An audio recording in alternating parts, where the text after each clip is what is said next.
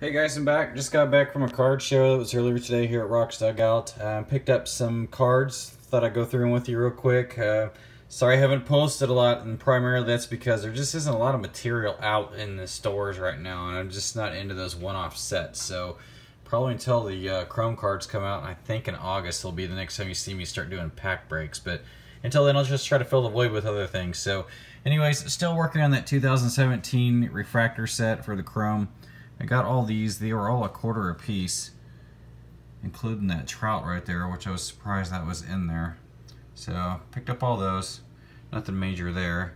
And then he also had these two reverse negative or whatever, or negative, whatever you call them. He had those in there as well, along with some Tiger cards. There's a Fulmer card, which is one of those, I can't remember what you call those. It's not really shown on the camera, but it's got that hologram type look to it, so there you go.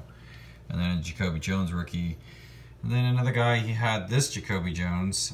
It is a numbered card. It is, what is that, 32 of 99? I'm going to lift it up just to see it because I can't.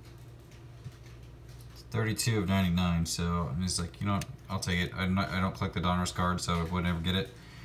He also, the same guy had this photo variation of the Miguel Cabrera. I believe this was Top Series 1, maybe? Yeah, Series 1 from 2017. And you'd know it based off of that number right there. Focus, yeah, that 557, I guess, is a short print card. Plus, he's not actually playing the game of ball. He's kind of like a candid, you know, it's like warm-ups or something. Same guy gave me this Matt Boyd card, which is kind of cool. It is a red border. I don't know if it's numbered or anything. It is. It's 4 of 10, so there's, you know, not a lot of these out there. It's the Gypsy Queen. I don't collect these cards, but you know, it is Tigers Matt Boyd and it's numbered, so I was gonna get it. And then he had this Noah Syndergaard and that refractor from those 83 Topps throwbacks. So went around the corner. Another guy. He had this. This guy was local here in Wichita. Ron Baker rookie card, auto patch, and it is numbered, I believe. I'll flip it over and see.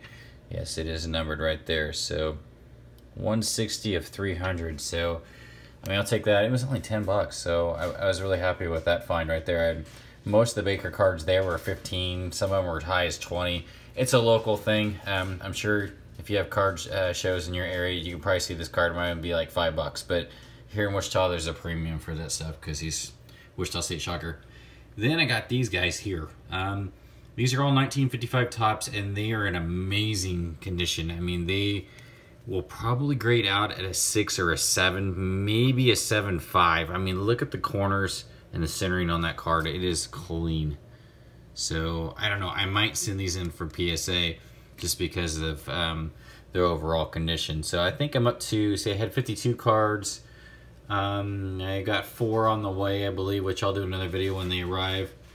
And then this card's got a little bit of corner wear on the corner here, but this one was 5. These 3 were $6 a piece, which I wasn't going to turn down on that.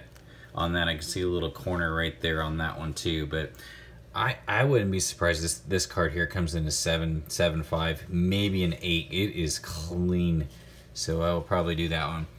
So I was hoping I would find some 55 Topps at the card show today, and then the Holy Grail came out. The guy knew I was coming, and he pulled out this. This is a Willie Mays 1955 Topps card. It is BBG, which is a Beckett grading system, 4.5. Now, he had this price tag on it of $220, and this is what it shows. Goes to show is that when you build relationships up with some of the dealers, they'll make you deals. Yeah, I said, wow, $220, that's pretty good. And honestly, I had looked it up on eBay, you know, just to see what it was going for on there. And that's what it was going for, was $220. And then the guy says, but that's not your price. And I was like, oh, okay. I said, what's my price? He says, to you, 150 bucks. So I wasn't going to walk away without this card. So it is in amazing condition.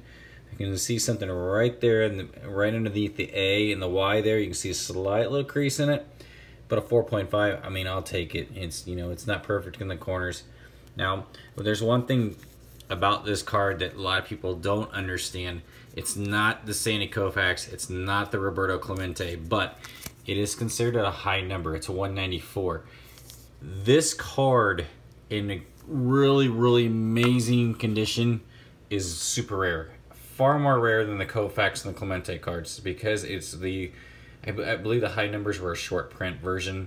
The condition on these cards is highly sought after on these more than these. These are all low numbers. These were from like the, I think that's card 3. It's a couple of these are 40, and another one's, I don't remember what it was, but if you can find a Willie Mays card in really good shape, you really got something great. I mean, the price just skyrockets the higher the grading is. Now, obviously, it was PSA. It'd probably hold a little bit more punch, but hey, it's already encapsulated.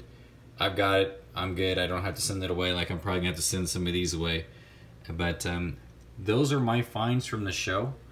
I hope you enjoyed the video. I will be posting another one as soon as I get the items in from eBay. I picked up some more 55s, which I'll show off. They're all PSA graded. And then we're getting close to 200 subs, so I'm still gonna try to get that done. I followed up with a guy today on the Al Kaline card that was sent into PSA, and it is on the block, so hopefully it'll be back here shortly. He'll contact me as soon as possible, and then I can finally give that 100 sub giveaway card away. And I'm glad I didn't announce what I'm giving away because it's probably going to change. I'm probably going to do something more current, and by the time it gets back, heck, maybe Chrome will be out. I'll give a pack of Chrome baseball cards away or something like that. But anyways, enough rambling. Enjoy. We'll talk to you later. Bye.